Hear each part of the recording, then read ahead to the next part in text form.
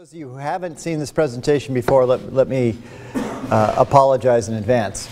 But what I was going to be talking about is what happened in the economy in 2018, what we can expect in 2019, and then what's going on in the political arena that might affect the economic growth. So what I'd like to do, I'll kind of run through some of this. A lot of this is based on Chapman University's Center for Economic Research. They do forecasts on both at the national level, California, and also the local level, Southern California as well. And so a lot of it's based on their data rather than mine. But I'd like to kind of do that a little more quickly than I normally do, and then open it up for questions. And I say I'd like to do that. I probably won't because this will take longer than I anticipate. But anyway, hopefully get your questions, especially your take on what's going on the ground with the economy, because you observe this probably faster than economists do. We're relying on data that comes from the transactions you do. But also I'd like to get your take on what's going on politically, because there's a lot of uncertainty associated with that. So let's just start off with what happened. And last year was a great year. It's the fastest economic growth since 2005. And although the stock market was down 6%, but it was up almost 30% the year before. So it's been, over the 2-year period, it's been a great year. Consumer confidence still higher than it was at the beginning of 2018. But the big indicator of how well things are going is 2.9 million new jobs in 2018, 2.9 million. And this follows, this would bring the total to about 4.8 million new jobs since President Trump took office in the end of January. And to put that in perspective, that comes out to about 2.5 million jobs a year. That's up from 473,000 jobs a year during the Obama administration.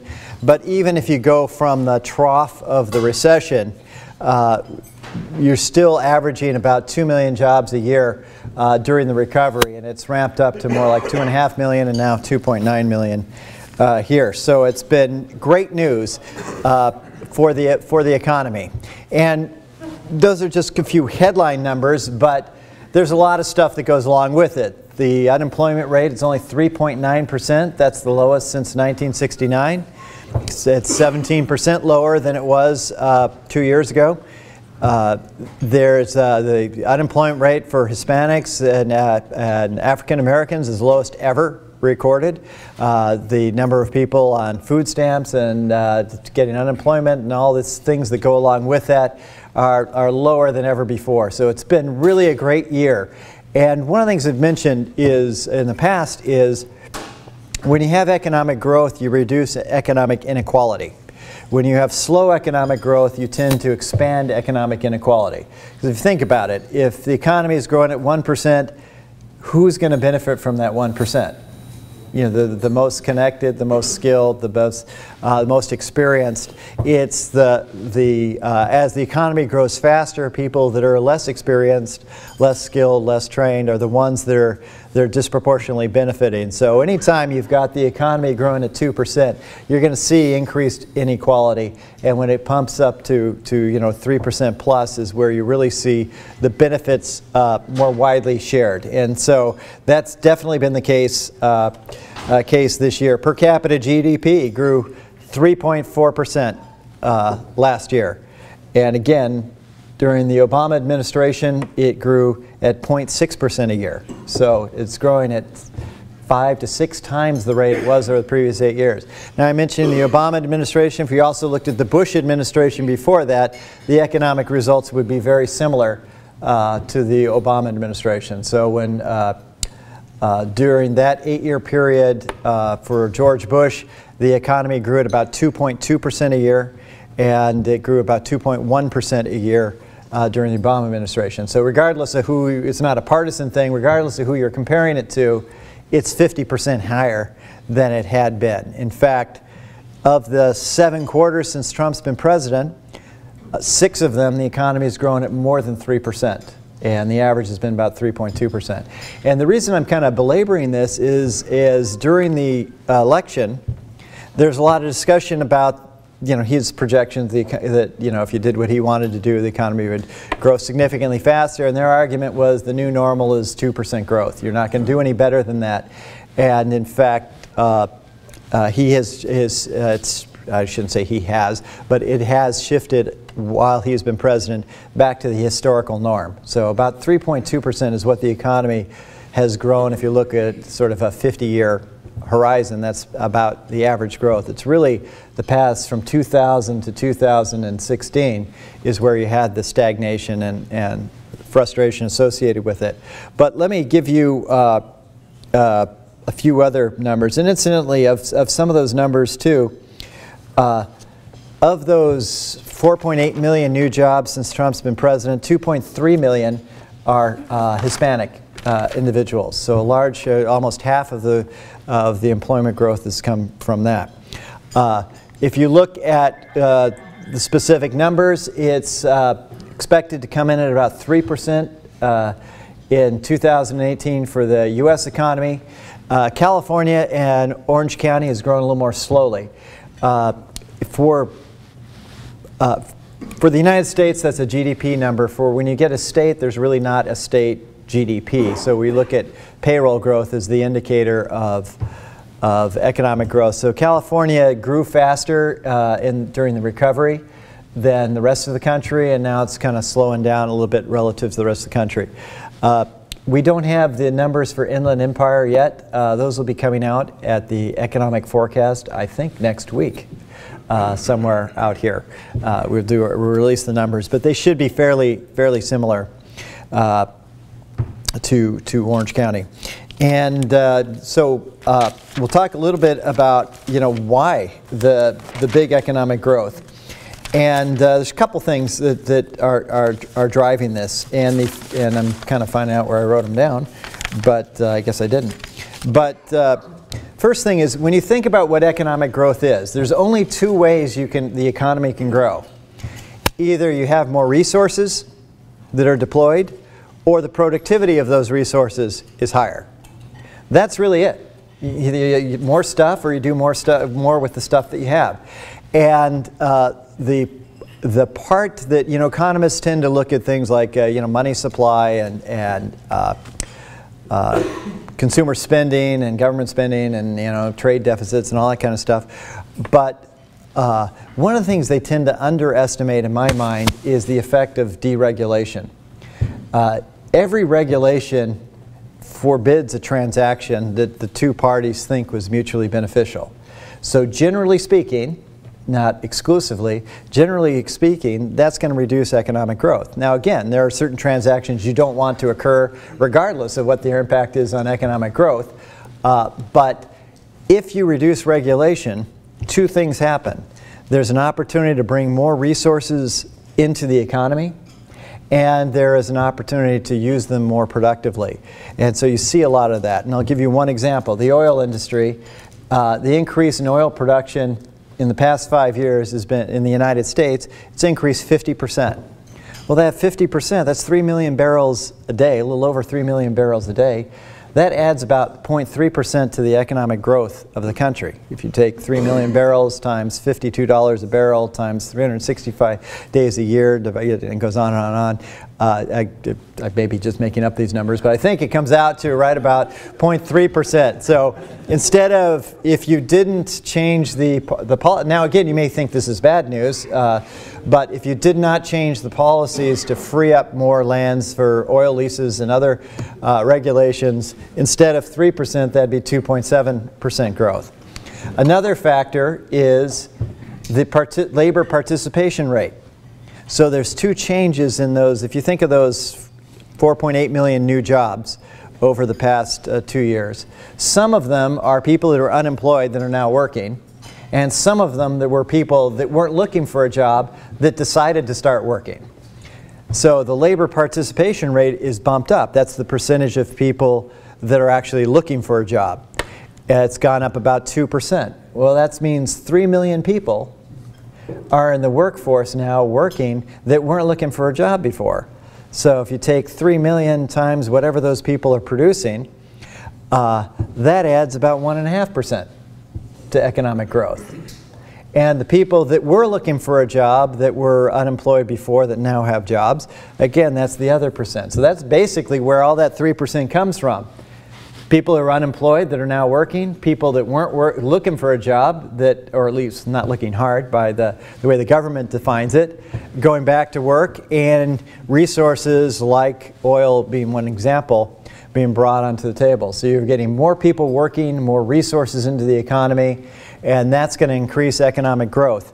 And most of that comes from changes in regulation, at least the resource part. And so that doesn't, there's no big bill that somebody passed or signed or any of that sort of thing.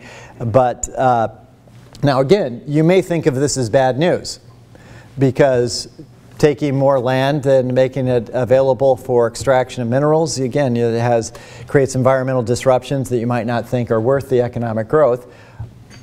But the point is, it does lead, that's the source of the economic growth. So that's really where I think a big difference occurs, is the change in regulation frees up more resources and it allows them to be used a little more productively.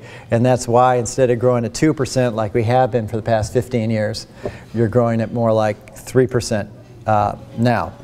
So kind of the question is, well, what about next year? If you've been watching the news, there's all sorts of concerns about, maybe there's going to be a recession coming. And there's a variety of reasons for that. One of them is, this is actually a long recovery. This is 2008 is when the economy cratered, and you've had continuous economic growth. You don't usually grow 8 to 10 years in a row. So that's one of the reasons why, and probably the primary reason why people think the economy is going to is nearing recession. The counter to that is it's grown year after year after year, but it's grown at an unusually slow rate. Usually when you have a deep recession, if you look at like 81, 82, is a deep recession similar to what we just had, it's 10 years ago now, it seems like it was just yesterday, but the economy normally grows 5–6% in the years following that. Obviously you have to take a big tank, downturn, and it pops up right away. It's really just grown, as I mentioned before, 1.5 to 2.5% each of those years. So you've had a relatively slow growth compared to most other recoveries. So there's some sense that it's not an overheated economy because of the more moderate growth coming out of the recession. Is most of the volatility in the economy comes from housing prices. That if you have a housing bubble, that's what creates the serious recessions, whether it was 2008 or 1929, and every one in between. And the reason is because, although consumer spending is 70% of the economy, it doesn't change much from year to year. It's like there's no bubble in haircuts or food products or whatever, because they can't be traded, or excuse me, they can't be invested, saved, and all that kind of stuff. But financial assets and physical assets, you can get a bubble in. But one of the things he's observed is if, say, the economy drops 20%, or excuse me, the stock price market drops 20%, that doesn't have the same impact on the economy as if housing prices drop 20%. And part of it is you don't put 5% down on stocks when you buy them. Most of it's in your 401k or pension or whatever, so it's leveraged to some extent. You get margin calls. So if you're in the hole, they make you cough up some more money. But for real estate, you can lose 100% of your investment on that. And so that creates a lot of volatility. So one of the concerns would be a sharp downturn in housing prices or other real estate prices might precipitate a recession. And a couple things have people worried about that. One is interest rates are going up. The Fed is tightening rates, which eventually usually leads to an increase in mortgage rates, which they were up about 1% last year, and they're expected to go up another 0.5% or so in 2019. So that might lead to decline housing prices. The other is that in some areas, the new tax law would have a negative effect on housing prices. So in California, if you're in the Midwest or South or whatever, it probably doesn't matter a whole lot, but in California, you can only write off mortgage interest up to a $750,000 loan. You can only write off taxes, state and property taxes, up to $10,000.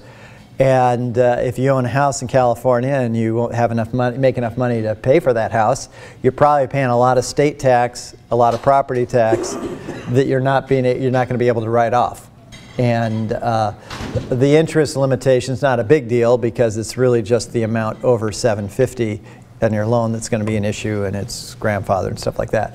So our economists estimate that that might, depending on where you live, might reduce housing prices, 1 to 2% in California. So you've got a little bit of a headwind from the tax law, another headwind from the increase in interest rates that will lead to higher mortgage rates. So some concern is that means housing prices are going to turn down and then the party's over in terms of construction activity and all that sort of thing. Our economists don't think that's a concern for 2019. And they've looked at it for a few ways.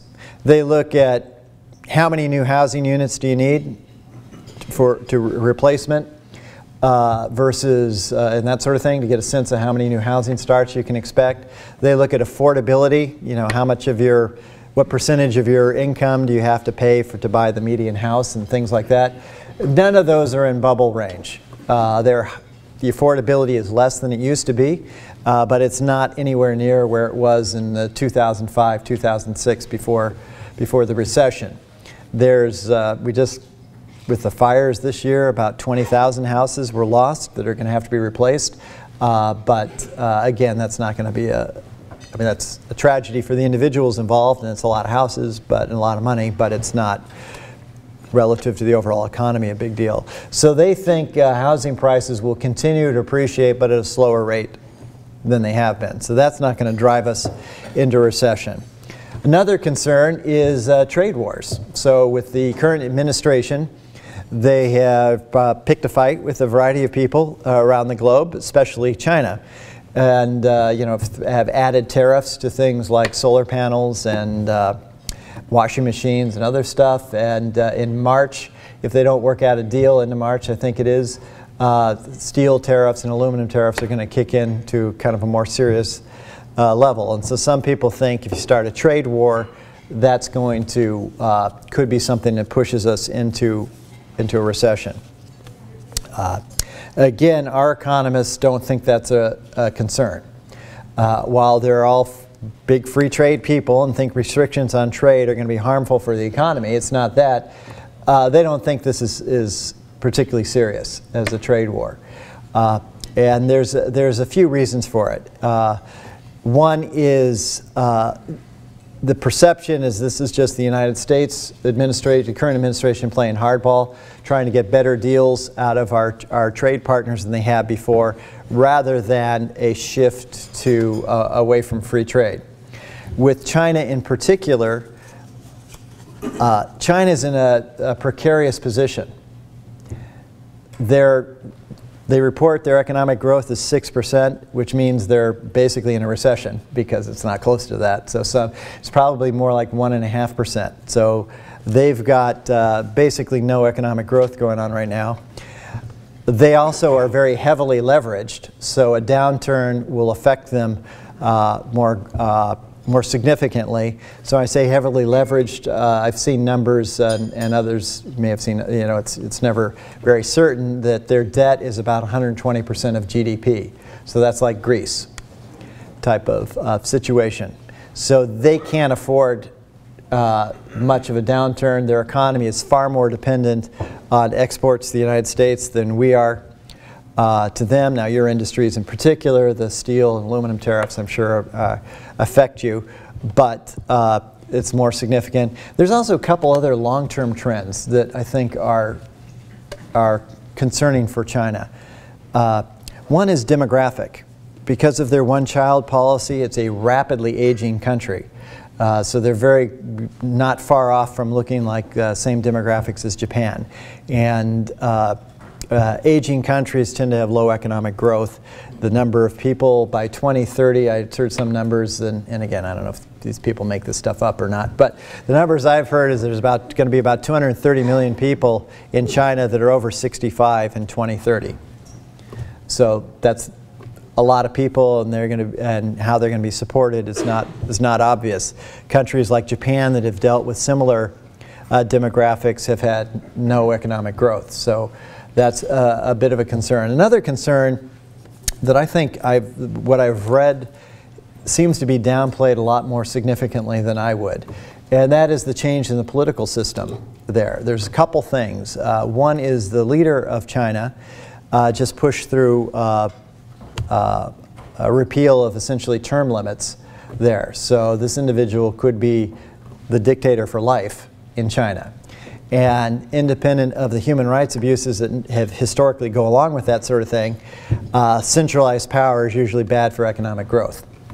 The second is there's more almost a cult of personality that's starting to develop there. So I don't know if those of you that spend time in China, but you're starting to see his picture up, on the wall next to Mao and things like that, and oaths that you need to say to him, and when you're getting marriage ceremonies and things like that, that suggest again the type of thing that I would do if I were dictator for life. I would insist on that myself, and it would be harmful for the economy. And China has a history of those things, unwinding very poorly.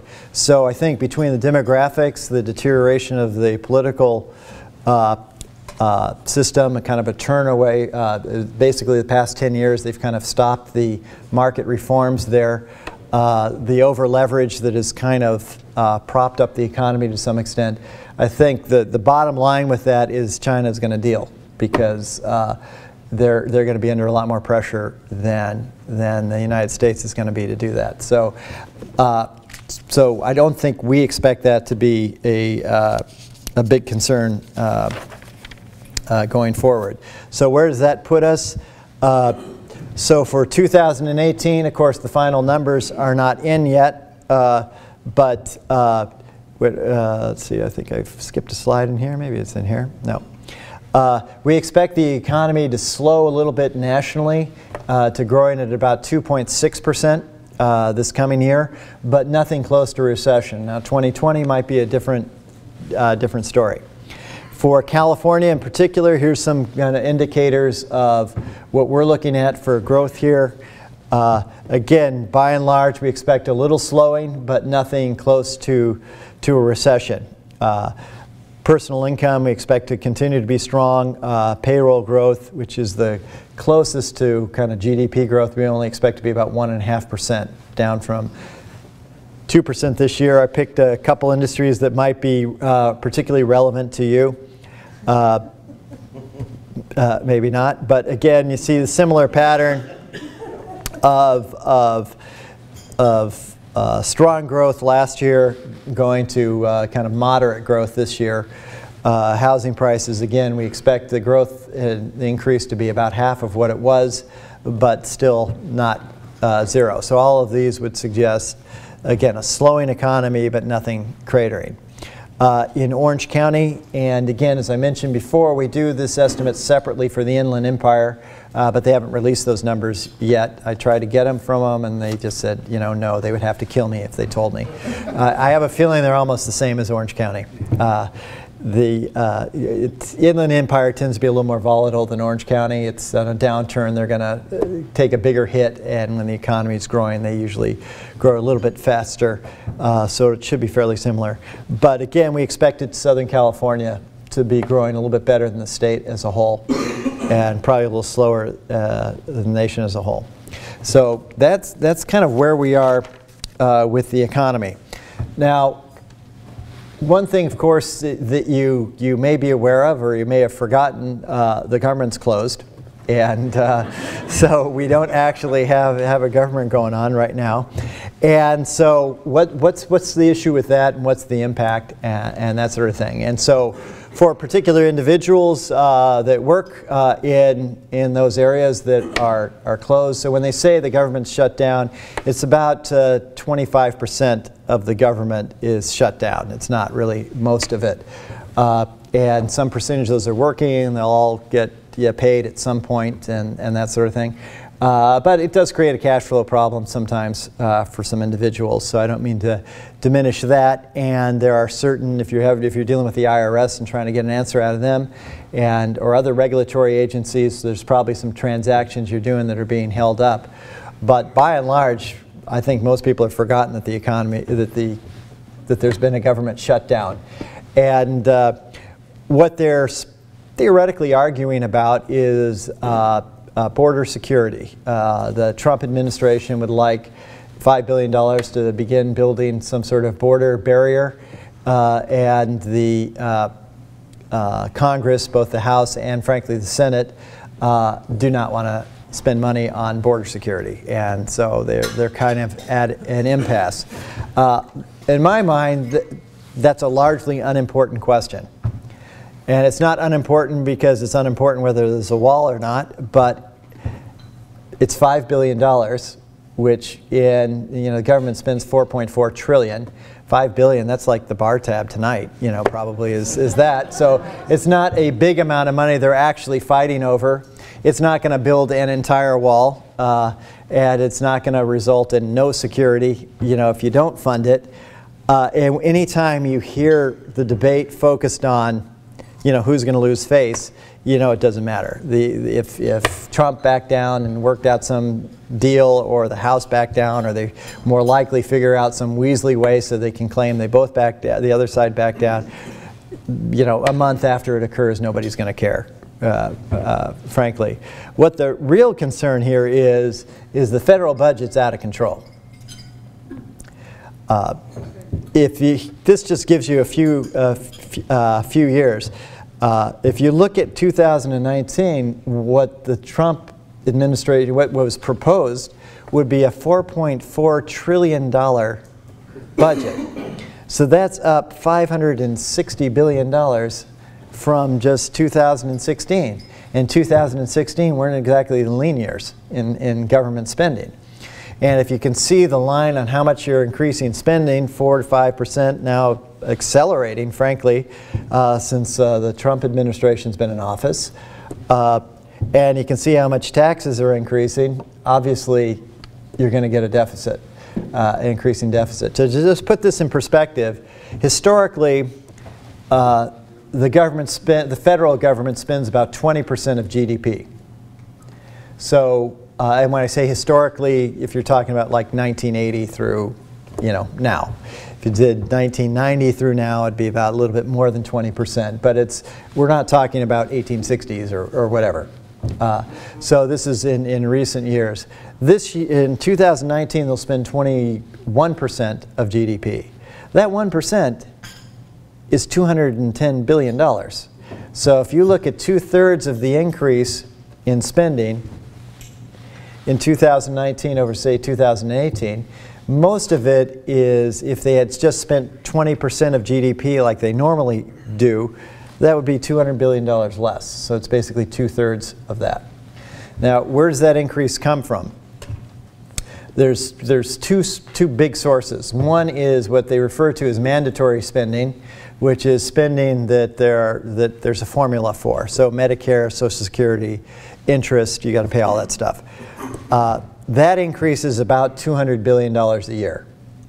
Those three elements. About $130 billion, $135 billion for Medicare and Social Security and Medicaid, and then about $60 billion for interest each year. So that's $200 billion of it. The other $100 billion is discretionary spending.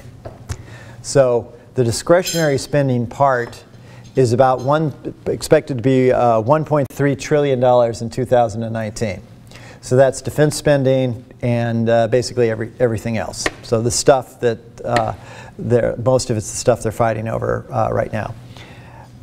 There was a law passed a number of years ago, coming out of the recession, a sequester, one of these last budget deals, where they limited the increase in discretionary spending.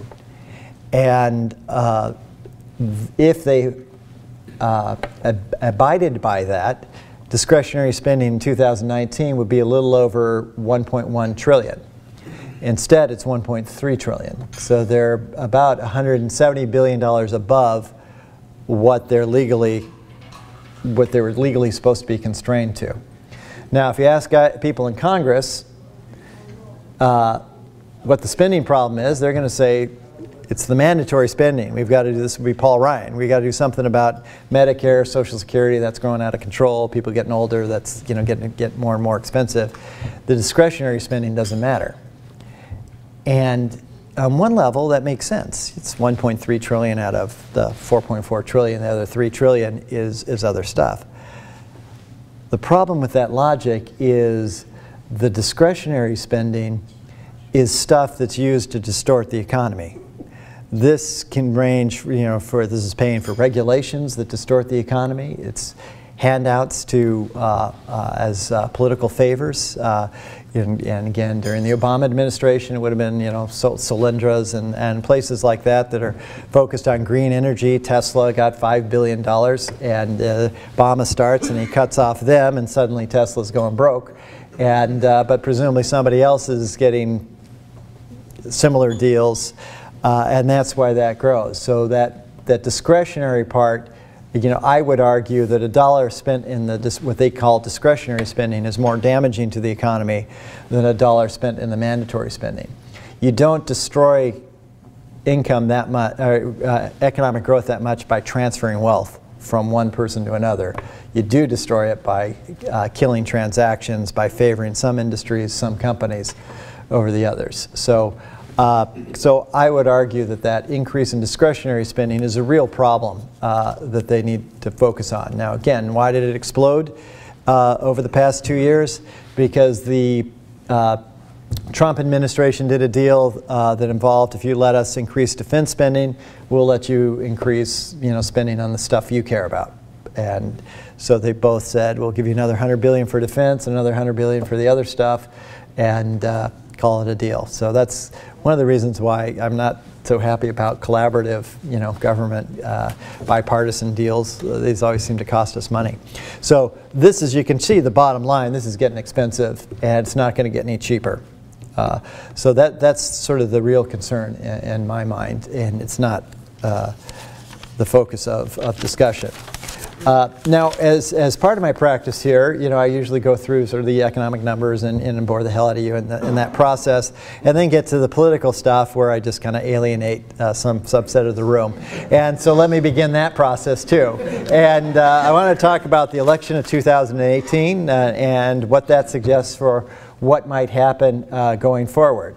So I should back up a second here. Before I do it, here's some of the stuff that were the kind of the big initiatives with the Trump administration, or at least what they would argue is that case. The USMCA is the replacement of NAFTA. So they eliminated NAFTA and then renegotiated it with a new agreement with Canada and the United States, and that came through. They did criminal justice reform.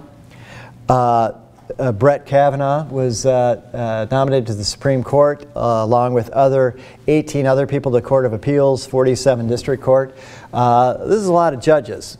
In 2017, he also appointed a lot of judges, and he's very fond of talking about how they've appointed more judges at this time than any other person in history, and Mitch McConnell in the Senate is very proud of that. It's actually not that much more than the Obama administration. They also had 2 Supreme Court justices the first 2 years. They had 45 district court appointments in his second year, and I think 15 or so at Court of Appeals. So it's somewhat more, but it's not radically different than would be typical. On that particular note, of course, you've probably heard that Ruth Ginsburg has not been attending the court oral arguments, and so everybody's speculating what that means. On one level, it doesn't mean a whole lot, because it's not uncommon for somebody who's sick to not show up for the oral arguments. The oral arguments are more ceremonial than anything else. For example, Clarence Thomas never really asks any questions in them because he thinks they're kind of silly. So it's not a big deal. You can read the briefs and all that kind of thing. When Rehnquist was Chief Justice, he missed 45 cases, which is basically half of them they have any particular year, and nothing much happened. The vast majority of the cases are unanimous or disproportionately, one side or the other. It's very rare that you have like a 5-4 case. Those are only a handful. So it's not the end of the world. On the other hand, the year that Rehnquist missed those 45 cases, he also passed away and stepped down. So she is, in fact, in very bad health. I've met her and actually been in an elevator with her, and she's been in bad health for a long time, and she's not the only one. So it's very likely that Trump will have at least one more nominee, and not to any disrespect to her, she's not the only one. Both Stephen Breyer and is also in not particularly good health and that sort of thing. So he probably will have at least one more appointment this term, which I can't wait to see. If this was Kavanaugh replacing, you can imagine what this one's going to be like. I'm very confident that he's a racist, child abuser, Nazi. I'm not sure who they're going to nominate, but and probably eats small children or something. But we'll see how it goes. It might actually even be a bad choice, but. That's going to be historic, I think, in terms of the extent to which that's going to be fought. Some of the other things he did, he started to cut off foreign aid to Palestinians, Syrians, and Pakistan. Did some tariffs on a few things.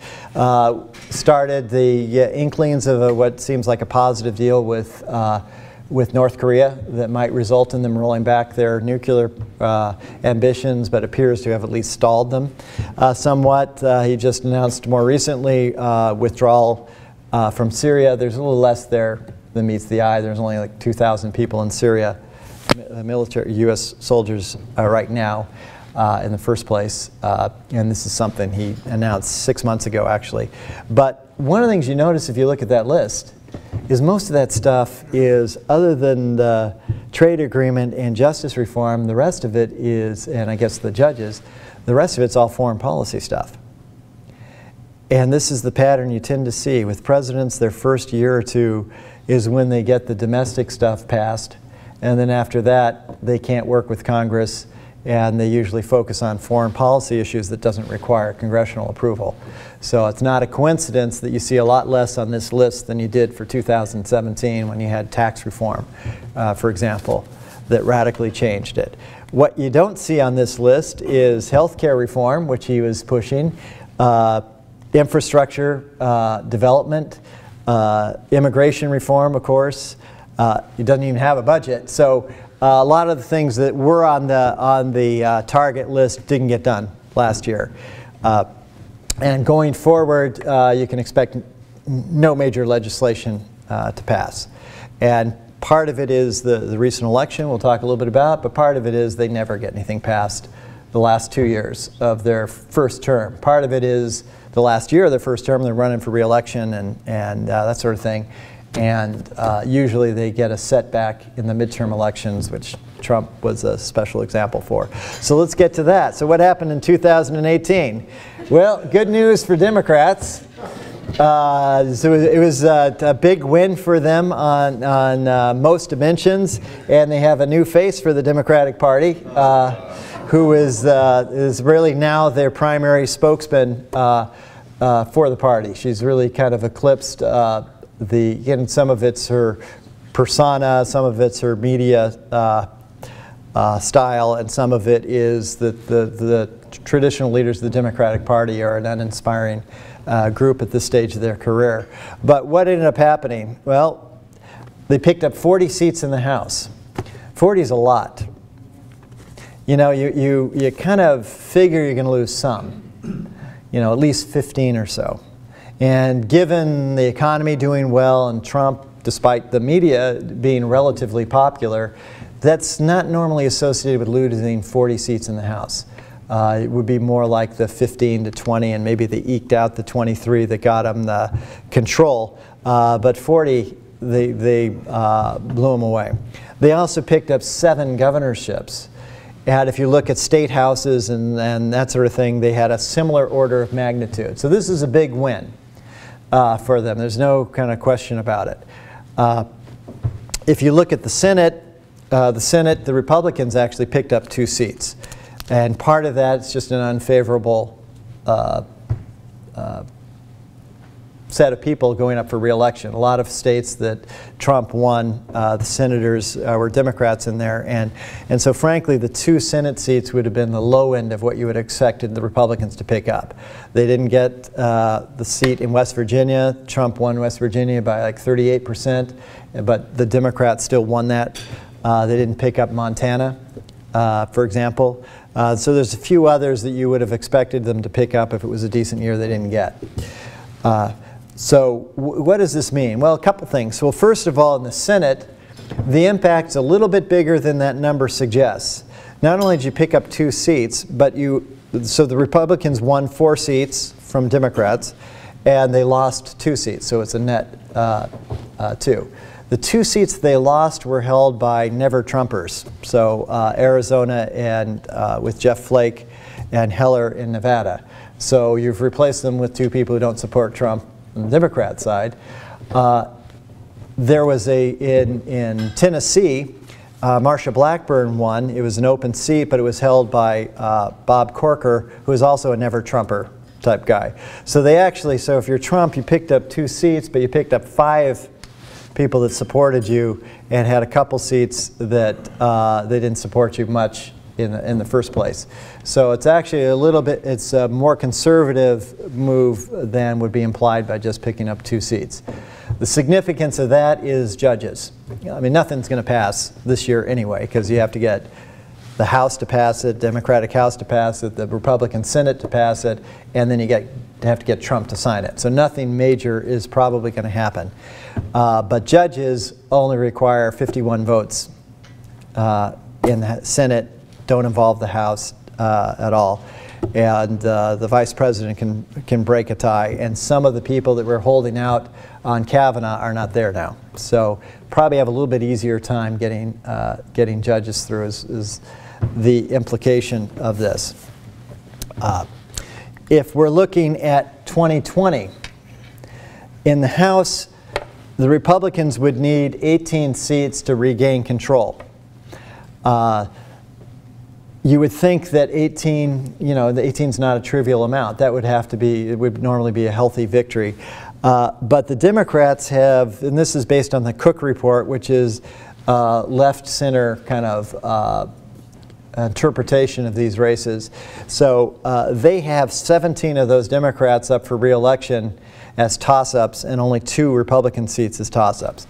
And that's for the obvious reason that any Republican that was a toss-up lost, basically, last time. They also have another 17 Democrats that they consider leaning Democrat and 12 leaning Republican. So there's basically 34 Democratic seats at risk and about 14 Republican seats at risk. So how it turns out obviously is going to be a function of the presidential election, but it suggests that if the Republican wins re-election, they'll probably pick up the House. If they lose, they probably won't get there, but it'll be a somewhat narrower.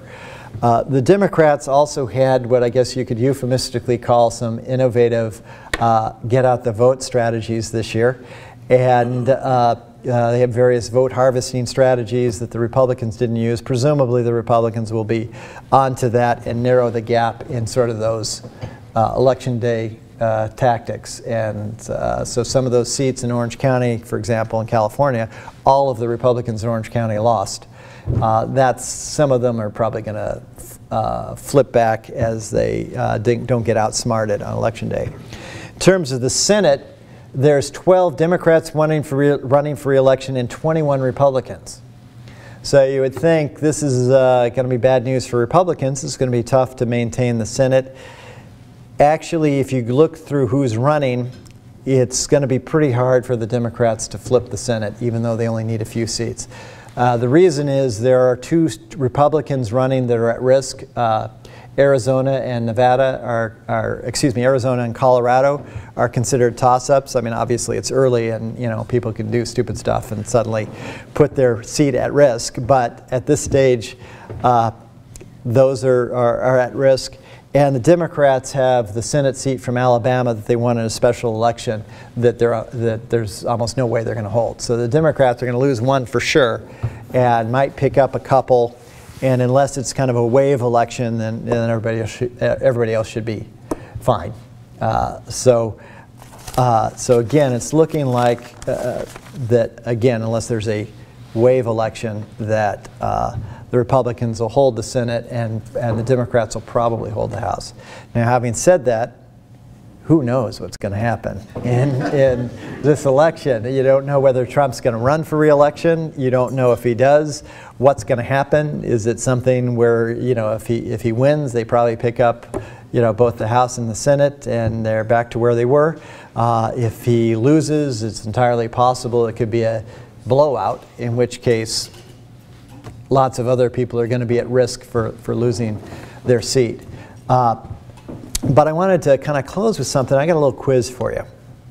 I want to see how many people recognize these individuals.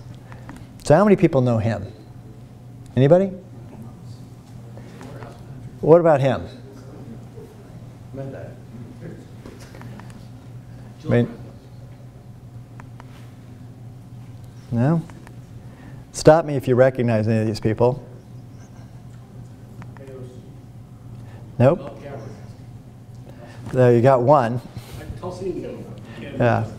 So basically, these are the people that are running for president on the Democratic side. These are the people who have declared. One of them you should know. She's the senator from California, or she hasn't declared, but she's likely to. Kamala Harris. Somebody got the senator from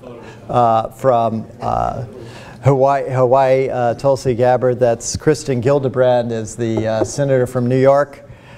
Julian Castro, he was the mayor of San Antonio and a cabinet secretary. I've forgotten who the other guy is. He was from Maryland somewhere. The other one's from West Virginia. That's actually Marianne Williamson, who I think is she like a motivational speaker or something like that, or whatever she's going. There's a couple more. There's Elizabeth Warren. And Joe Biden has indicated that if he can walk, he will run. So the point here is, and of course there's some others that are circling around, is last year the Republican side was a free-for-all, or last time the Republican side was free-for-all. They had 16 different people running, and this year it's going to be a real free-for-all for Democrats. The Republicans basically in 2016 extracted themselves from the control of the Bush family. The Democrats did not extract themselves from the Clintons last year, and so this time they are. And so while that was a painful process for the Republicans, because when you think about it, 2 presidents, 15 years, there's thousands of people that own their jobs and careers and have made a ton of money off of them. It's a painful process to do that. And it's the same thing with the Clintons. They've sucked up all of the donors and everybody else associated with it. So making that transition is going to be fairly painful. And just like the Republicans had I don't think I'm going out on a limb here to say that Trump was not an obvious choice as the next presidential nominee. There isn't one on the Democrat side. The Speaker of the House, the Senate Majority Leader, any of those kinds of people, none of them are likely to run, because of the stage of their career and all the stuff they've probably pulled over the years. But so you're looking at somebody kind of out of the blue, or a fresh face is what the Democrats would like to see. So it's really all bets are off as to you're likely to have a Democratic nominee that is not well tested. I don't think Joe Biden is going to be a serious candidate. He might have been a very serious candidate in 2016, but he's going to be 78 years old in 2020, And I'm 76, and I can tell you right now, no, I'm not. But yeah, that's not likely to fly at that stage, given health problems and everything else. So it's going to be a wide open year. Now, one thing I would sort of confidently predict here is, and this is something I don't think a lot of people have thought about, or at least I haven't read this as much, is the next 2 years are going to be, especially next year, are going to be a wild ride. And because until the Republicans lost the House, Trump had to be nice. He had to work with Paul Ryan, who doesn't like him, to try to get some votes. He had to get anything passed. He had to schmooze all of the Washington insiders. And that was him being nice and cooperative. Now he doesn't. He's never going to win a vote in the House, so he doesn't have to be cooperative anymore. He has no incentive to do it. So you'll see, for example, the shutdown that we're going through right now, you're going to see a lot more of that because you have nothing to lose at this stage, nothing to kind of moderate that impulse. So for some of you, that will be good news. For some of you, that'll be bad news. For all of you, I think it'll be entertaining. So one way or the other. So anyway, with that, if you have any questions or you'd like to ask, yes. Something that you didn't mention, and I'm assuming because you didn't, it probably will happen. But will he finish his full term? And if he does, you mentioned that he would probably go for re-election, but if he doesn't finish his term, what's the wild ride going to look like? Yeah, I don't think there's any chance that he's not going to finish his term for a couple reasons. One is it's kind of late. They haven't even started I mean, assuming you're thinking the House is going to vote to impeach him and stuff, he could run out the clock if he wanted to. Secondly, the Senate would have to pick it up, and they're not going to because they're Republican controlled. And third, even if they did, they'd have to get 2/3 of the vote to remove him. So that's never happened, and is not going to. So without any judgment about whatever the merits of what people are concerned about with him, just procedurally, it's not going to happen. As is a kind of a secondary point, if you're Democrats, I'm not so sure what the point of removing Trump and replacing him with Mike Pence is. I don't see how you somehow think you're going to win in that one. Mike Pence is a more solid conservative than Trump. He's kind of a more predictable conservative, and those are all sorts of things that you're of course concerned about. Trump is a guy that's a little less predictable. You can deal with him on the infrastructure. He wants to spend a lot of money to invest in infrastructure. That's something Democrats can support. So maybe you can work out something on that. But this isn't like Nixon being replaced by Ford, who is somebody who's everybody's a buddy. So I don't see there's any chance that that's going to happen. And again, it's not based on whether or not Mueller has some evidence that he bought off somebody or whatever it is that they're concerned about. I think this is just more hassling the guy type of stuff. Having said that, that isn't to imply that he'll necessarily run for re-election. But, yeah. Will the differences in the mortgage market help mitigate any downturn in housing prices compared to 2008 in terms of mortgage practices? You mean the fact that you can, get that they're not likely to be as indiscriminate in giving loans and that sort of thing? And the mortgage-backed securities and all that will affect on Wall Street. Yes, yeah. So it'll be harder to have a significant bubble as a result of that. Yeah, absolutely. Yes.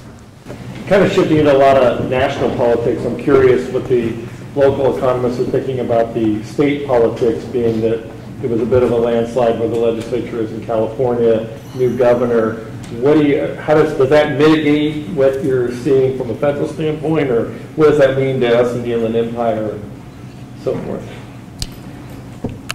Well, yeah, you as you mentioned it, now they have a majority, supermajority in the Senate, so it's basically the Democrats are running the state. And I have to say, this is one of the mistakes the Republicans have made. If they care about this stuff, is obviously you're not going to win the governor's race anytime soon in California, and you're not going to win a Senate race, and as a result they don't spend any money here, but you lost a half a dozen House races and some state Senate races because you didn't campaign here. So I hope or if you're a Republican, I should say, you should hope that they invest a lot more money out here than they did and a lot more time to make sure that the winnable districts are won and not just worry about their prospects at the top of the ticket. So I think it was a huge mistake for them to write off California the way that they have. Having said that, now that they control the legislature and the Senate and everything else, again, if you prefer limited government, sorry, you're out of luck. It's not likely if you're on that side of the aisle that any of the concerns you have are going to be mitigated. I'm sure they're going to be accelerated. And again, if you're liberal, then you consider this good news as a chance to be more aggressive than you have been. But yeah, definitely the public policy is going to be tilted more to the left than it has been. But yes. What's the near-term exciting economic driver sectors? Like what do you see 18, 19, 20 that are driving our economy as exciting? Yeah, great question. And you probably have. It was her question. I don't know. Did she have a good answer to that? I don't know because I'm in the process of trying to make something up here. But Frank, to be honest with you, you guys know more than I do. You're the ones that are distributing this stuff. I can look at it from a business school. What we worry about the most is taking advantage of the data revolution. Is the fact that gathering data has dropped dramatically in cost means that there's more stuff to analyze, and so we're retooling our curriculum to get more data analytics classes, not so much to be the guy in the basement coding the stuff, but rather the business person being familiar with the opportunities and the analytical techniques. So it's more statistics, more data visualization, and that sort of thing, because that's being applied to every field. So that's kind of what we're worried about. That's not a particular industry or sector, but now that you can put a sensor on everything for nothing and can do something with that information that's valuable, that's kind of changed a lot. The other, healthcare is still a growing segment. It's, whatever it is, 18% of the economy. People are getting older and they consume more healthcare services as they get older. So that's going to be a growing, exploding segment of the economy. And that's one that's also going to be a very innovative one, because kind of the current models have changed pretty dramatically. So just intervening because you broke something or had a heart attack or whatever, versus trying to keep you out of the hospital and improve the quality of your life when you're in your 80s is going to be a much bigger investment, and there's all sorts of opportunities there. So certainly in Southern California, healthcare expect to be a huge opportunity. But what did she say?